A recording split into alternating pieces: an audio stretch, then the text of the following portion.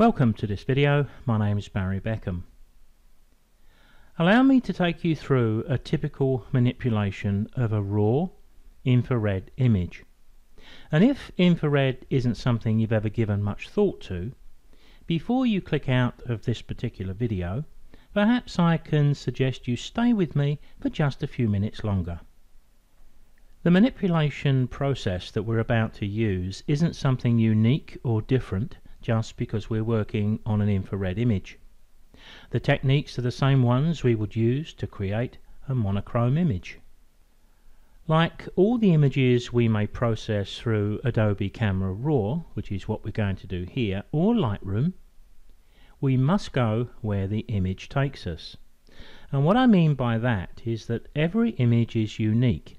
It's unique in content, subject type, color, contrast, and exposure. This means that when we come to process a raw image, we need to think on our feet and react to the image we have on screen, because they won't all require the same approach, similar perhaps, but not the same. Now, this necessary variation in our image editing, depending on the image we're working on, is what often contributes to that Photoshop reputation for being hard to learn. On top of this, no two people will approach image editing in quite the same way. There's no easy black and white right or wrong answer. All I can say here is this is my way. Now, one of the problems when we take the plunge into infrared photography is that we generally have to commit a camera to be converted to actually shoot infrared. The conversion process is to remove the infrared blocking filter in front of the sensor and replace it with a visible light blocking filter. Now, this is generally done by a camera technician, and there's quite a number of those around who can do this work for you. Incidentally, that visible light blocking filter is what's causing this slight magenta cast you can see with the image I currently have open in Adobe Camera Raw. Once the camera is converted, it's locked into infrared shooting only. This is the only real practical way where you can handhold your camera, where you can predict results and therefore enjoy infrared photography a lot more. When you consider just how much money we can expect to get back from an old camera when we come to trade up, that's the time perhaps when we need to consider converting the old camera and trying infrared. I have to tell you, it's pretty compelling and an interesting subject. While preparing my introduction to this video, I had a thought. If infrared is some fringe form of photography that really doesn't stand up from a quality point of view within the photographic establishment, why is it that it's so often banned from mainstream photographic competitions? Generally speaking, you don't ban something that doesn't stand any chance of doing well, do you? No, you ban and restrict what may steal the limelight. So I'll leave you with that thought as we get started. Whenever we do any image editing, as I said in the introduction, we need to go where the image takes us. The first problem we have here is to deal with that magenta cast. It's not strong, it's not a problem. All we need to do is just pick up that saturation slider and remove all of the color. My next step is to go to my lens corrections. Now, it's not vitally important, of course, that we tick the box to remove chromatic aberration because we're working now on a monochrome image. But routine isn't a bad thing to get into. So I'm going to tick both of these boxes. You'll see a slight change in the image as I tick to enable the profile, and the profile from the lens that I used is automatically applied to the image we have on screen. Now I can go back to my basic tab because I need to think about what we're going to do next and where I'm actually going with this image. Now, I need a little bit of guidance to know exactly what to do next, so I'm going to look up at the top right to the histogram. There we can see we've got quite a good spread of tones. We can see we've got a little bit of a deficiency in the blacks on the left. We can also see that maybe we can tweak the highlights and certainly the whites, and maybe even the exposure just a little bit. So what we could do here to make sure we don't go too far with those highlights, we could click to bring in the clipping warnings on both the highlights and the shadows. But next I'm going to go down to my exposure, and I'm just going to tweak it up a little bit, just give it a little bit of sparkle. You can see that histogram moving. Now you can see where the real problem lies. It's in the dark pixels on the left hand side. So I'm going to go down here and just tweak the shadows a little bit first. You can see the histogram moving, but I think the blacks are going to have an effect. I can also look at the whites. If I go too far, that's the warning sign we need to avoid like the plague, but I don't need to go anywhere near there. And what we're witnessing here is the low contrast range of infrared images, which is great because it gives us lots of scope in the image editor. Next thing I'm going to is my clarity. I'm going to give that a healthy slug. Now you can see we're losing a little bit of detail in the shadows, but it's very minimal and it's not vital. In fact, I'll turn that off because I found that we can accept blocked up shadows in small areas like that much easier than we can accept blown out highlights. But we still, I think, could squeeze a bit more contrast here. I'm going to go back up to my exposure, looking at the histogram again, just move it a little bit to the right, a bit more sparkle, maybe a little bit of highlights, a little bit more whites.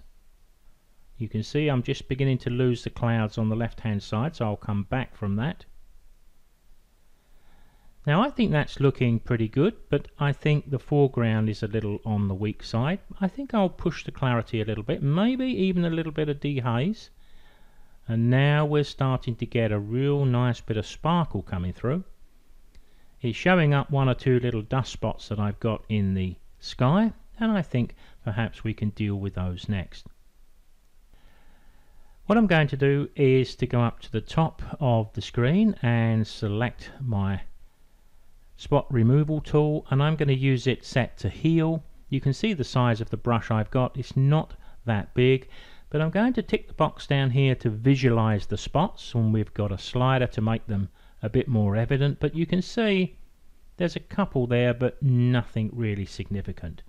We can see we've got a strong one there, which I'll tap to deal with, and hasn't done a fantastic job there. Let me move that a bit. Not done a great job there. Let me try and do that again. Let's click again. That's a bit better. We've got a faint one there. We've got a faint one there. We've got one or two up, or there's the worst one I think, right in the middle. We'll deal with that. I think these are just little bits of cloud. It's a personal choice if you want to deal with those. And there was one down in the water which I'm having difficulty seeing now. So we may have to leave that until we get the image back on screen. And I'll remove the visualized spots and we'll be able to see that. There you can see it. There seems to be one there and one there. I'm going to make my brush a little smaller. Just click in that position. And that one too. And while I'm here, I'll deal with a little blemish there, which is drawing my attention. But I'm looking around and I think we've got them mostly done. So I'm going to go back to my hand tool here. I'm going to touch the H key to bring me back to the sliders and the options on the right hand side. And sometimes when you're working like this, we need a few minutes as what I call a timeout. Now when I talk about a timeout, I just mean that we put down the mouse, or in my case the graphics tablet pen, sit back in the chair and just look at the picture for a few minutes. If you can walk away and come back later on, if you can save what you've done by clicking done on the bottom right corner and come back tomorrow, sometimes that's even more beneficial. Now I'd still like to squeeze a little more contrast into this image, and if I go to my dehaze here, I'm going to move that slider to the right, and as I do, I like what it's doing in the majority of the image, particularly the foreground, the top of the sky and the left and right edges. But maybe it's making the middle distance just a little too dark. So I'm going to take that up a little bit. Then I think I'll go up to my zoom tool at the top left of the screen, double click that, that brings the image automatically up to 100% magnification, because I just want to look at the noise that I have in the sky a little bit closer in detail. Bearing in mind that you're viewing a slightly compressed video, the noise here for an infrared shot is pretty good. But one of the things I often do is go to my detail section and just increase the luminance a little bit, just to take the edge off of that noise, just to smooth it a little bit. I'm very careful on how much I give it. You can go far too far and make things far too smooth and unnatural, but a little bit of smoothness is okay. And then I'll hit Control 0, which will fit the image back on screen. Now here I think I've got an example of what I was saying in the introduction about going where the image takes you. I still feel that the bottom of that foreground is just a little bit too light, and maybe the sky at the top. So I'm going to take a look at putting in a couple of graduated filters. So let's select the filter from the top of the screen. I'll do the sky first by clicking and dragging. Just want to come down a little bit.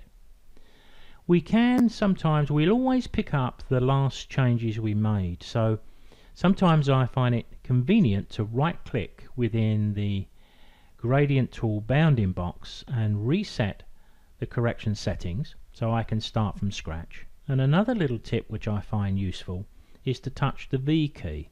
All it's done is to hide that selection. It hasn't got rid of it, so I've still got the opportunity to make changes, but I don't have that line in the way to draw my eye. So what I want to do here is just darken that sky down a little bit. I think that's all I really need. Now I want to put a gradient down at the bottom. Now because I've got the gradient hidden, unless we touch the V key again, we won't see the bounding box we're about to create. It's not vital, but for the sake of this video I'll do that. Click and drag up. Now you can see there that the same settings that I put in the sky is working rather well here. What I'm going to do at this point, because I'm happy with the vast majority of my image, I just like to lift the tones in the center. But to do that, first I'm going to open this into Photoshop, and you'll notice the button says Open Object because I'm opening up a smart object. You can turn on the ability to open up a smart object from the hyperlink right at the bottom of the screen. Click it. There's the little box you need to tick to open in Photoshop as a smart object. And a smart object just means that we can come back into Camera Raw as many times as we wish. Now once the image opens up into Photoshop, we can always tell that we're working on a smart object by that little symbol that's sitting at the bottom right corner of the thumbnail.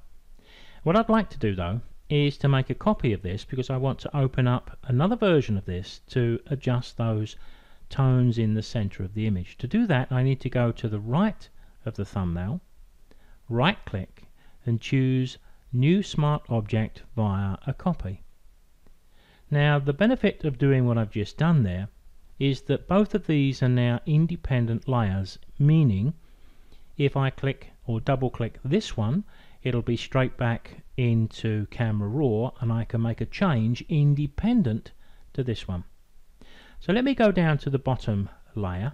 I'll double click and you'll see how quick and easy this is, because what I want to do here is just take off some of that darkness in the center.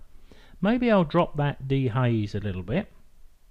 Maybe I'll even drop the exposure or raise the exposure a little bit. Don't want to go too far, just something like that.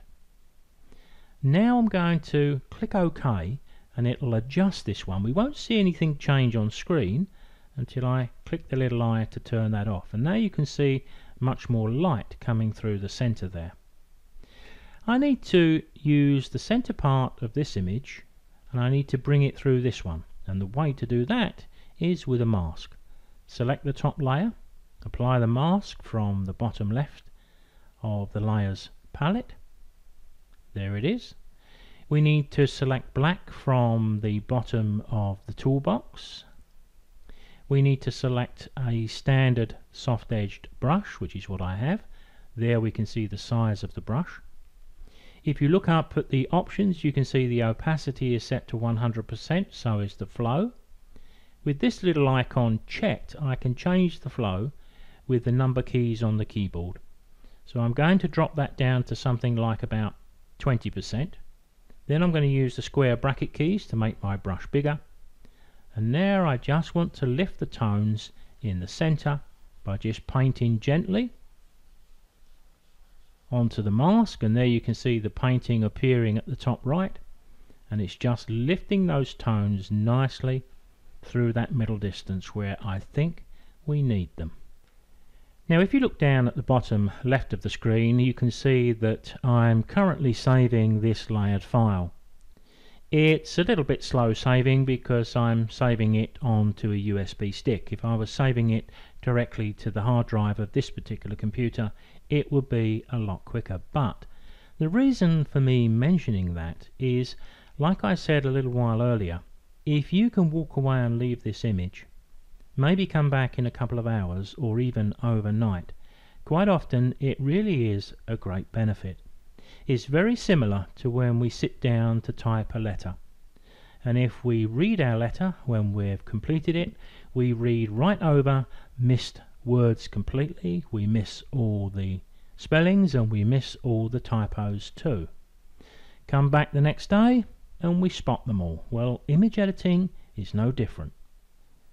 Now the reason that I like to work with both of these layers, which are independent to each other, is they're both smart objects, which means when I sit back and look at my image and decide I do want to make a little change here and there, I've got the ability to do so very quickly and easily and without losing any quality.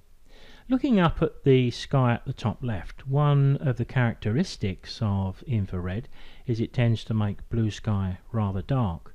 Well, I think it could go even a little darker than that.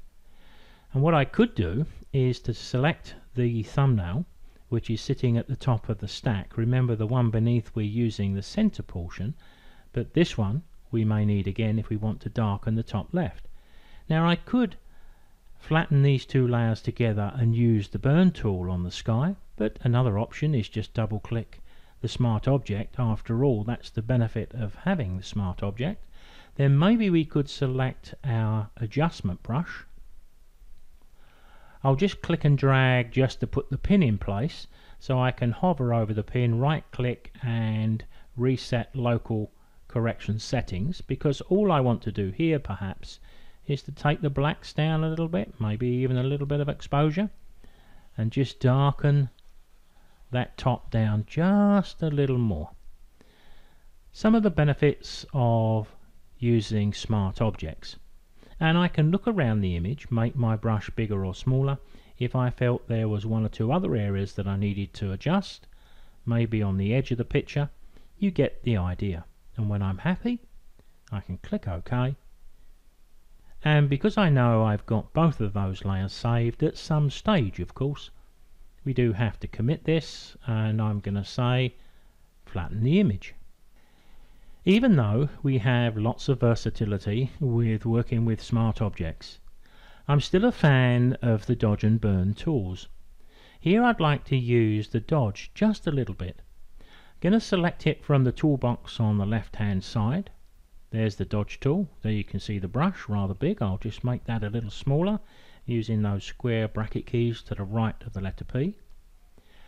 From the options at the top of the screen, I'm going to select highlights, maybe mid-tones to start with.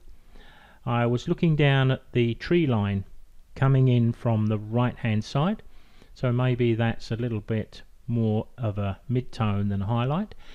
The exposure, well, let's try bringing this up to about 10%.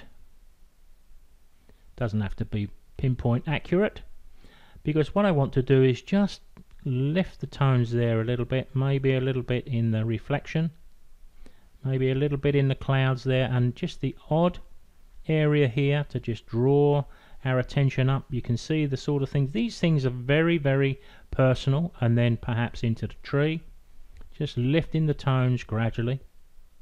And maybe we could select highlights next, drop that down even more, make a slightly bigger brush, maybe just a wipe across the highlights there in the sky just to make it a little bit brighter. Water in the background, you get the idea. We do have now quite a strong contrast, we've got some interest, we've got good composition. There's one thing I'd like to do before we say that the image is complete.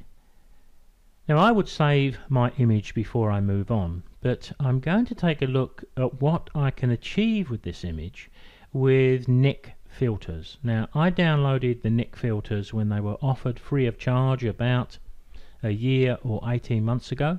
I'm not entirely sure if they still are available, but it may be worth a search on Google to find out because they're pretty good.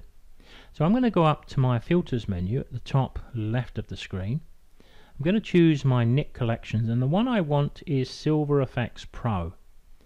Over a period of time I've become quite a fan of these filters, and there's one or two that I tend to go to straight away.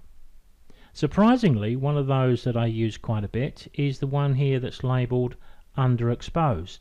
Now in this situation it's obviously far too much, but in some other instances of monochrome images it works a treat. And of course, if you look over to the right hand side, you can accept, let's say, 80% of what this preset gives you, and then you can adjust the brightness, contrast and structure to get it a little bit lighter. But another option I like down here are these two: high structure harsh and high structure smooth. So let's select it and we get a preview. There's the smooth version. So which one of these would we like best? This one or that one? There's not a massive amount of difference and it's going to be purely personal. I think it doesn't really matter. Let's just pick one and go with it. But what we can do is go up to the top left of the screen, click compare. That's what I created. That's what the filter's doing. Look how it's bringing out the detail in those clouds. It's giving me another 10% of appeal in the image. Am I overstating that? I don't think so. It's looking pretty good. I'm going to go down to the bottom right, click OK to open this up, and you'll notice you've got many changes and tweaks you can make to the preset on the left, but I found that 99 times out of 100 it works perfectly okay. Now when the image pops onto the screen, of course, you can see that not only does it apply that lovely effect and just take us that little bit further in our quest for a sparkling monochrome, but it does so on a new layer, so it leaves our original intact. There's the original, there's the Nik filter adjustment. I've had a converted infrared camera since 2013, and within a few weeks of getting the camera converted I wished I'd done it sooner. Infrared opens up another very interesting and creative part of our photography. If you're watching this video on YouTube, don't forget to subscribe below and hit the notification bell so you're informed when I post the next video. This video and many others are also available as a download from our website. I'll put a link to our site below. These are standard MP4 HD videos, the very same ones that we upload to YouTube, like the one you're viewing here. But you have the convenience of them right there on your computer desktop. And why not check out our photographic and audio-visual forum too? We're not a large group and you'll be made most welcome. I'll add a link below to the forum. Thanks for watching.